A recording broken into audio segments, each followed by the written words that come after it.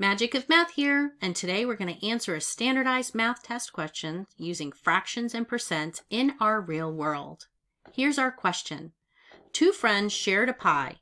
One friend ate 2/5 of the whole pie.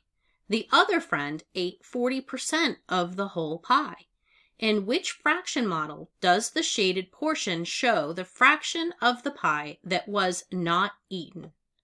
I'm going to ask you to pause the video here, answer this question to the best of your ability, and then come back and join me to go over the answer together. Welcome back.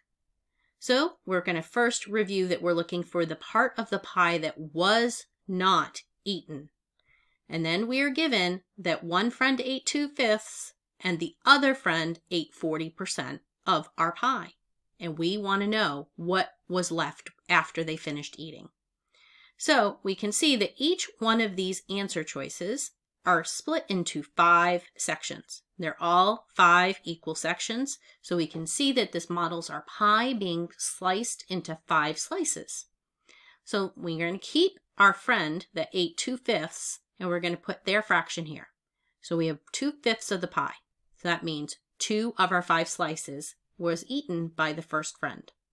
The second friend ate 40%. Well, we're going to write 40% as a fraction so that we can compare this. So 40% is 40 out of 100. When we divide both of the numerator and denominator by 10, that becomes 4/10. And then both 4 and 10 are evenly divisible by 2, giving us 2/5. So 40% is the same as writing 2/5. So now the second friend, we're going to add that. The second friend ate 2/5 of the pie. So if we add what one friend ate and the other friend ate together, they ate 2 plus 2, which is 4/5, were eaten.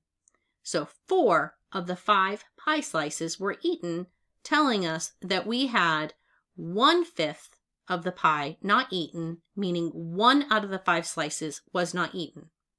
Now, going back to our question, which fraction model does the shaded portion show the pie that was not eaten? So now we're looking for one piece of pie to be shaded in because that's all that was left when the two friends stopped eating, and that is choice A. So I thank you for joining me as we talked about fractions and percents in the real world. And that's the magic of math, where we continue to master math one video at a time. I hope you'll come back soon and have a great day.